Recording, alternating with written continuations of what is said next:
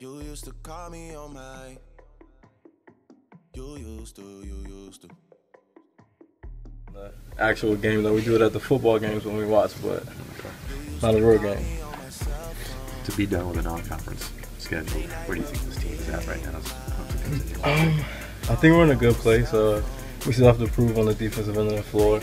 Obviously, we can score. We have so many weapons, but Coach talked about that today after the game. That we have to improve on the defensive end, and we'll be as good as we can be if we do that. You guys have had a couple injuries, which obviously you never want, but what is it kind of showing you guys about your depth? Like I said, we have a lot of weapons, and it's obvious that you can see that we have it from our bigs, from the forwards and centers, and the guards as well. And with Marcus being out in the beginning of the year, we had a lot of guards step up. And then with Kennedy out, the same thing from the bigs. So I think that shows that we're very deep and that everyone can play, and there's no slack when someone gets hurt. What's the key to better defensive play on the perimeter against the three?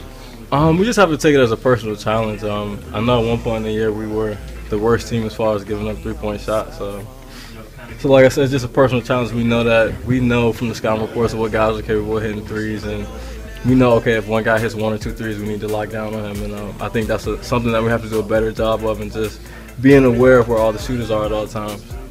Against a team that you're quote-unquote supposed to beat, is it a matter, can you really get better against a team, or is it just a matter of kind of knocking off the rust before you get into conference play? Most definitely. We can definitely get better, and that's one of our keys to this game was get better. And Coach told us that before the game, and I think we did an okay job on the defensive end, but we still gave up too many threes. I think 11 had 3 threes, 10 might have had 3 or 4 threes.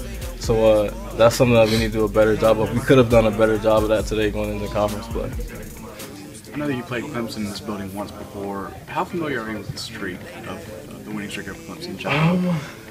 Obviously, it's a super big deal, and we always want to, protect home court. Coach preaches that all the time, as well as being able to get wins on the road. And like I said, it is a big deal, and we always want to protect our home court. So we'll definitely be ready to play. Streak against Clemson, is that something you guys discuss very often?